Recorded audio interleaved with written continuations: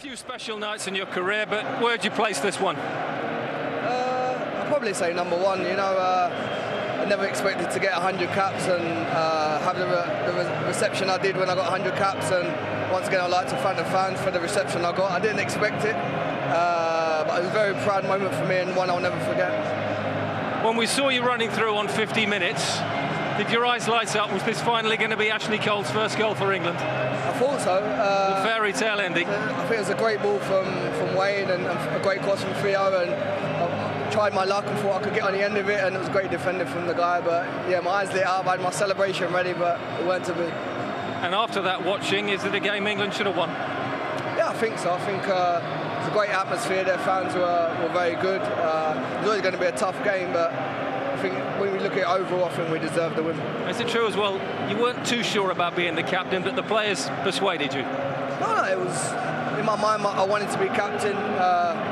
Like probably you know, I don't really like speaking to the media and the press, but I said it was a dream come true to be captain, and said I've lived a little boy's dream today. And as you say, what a reception.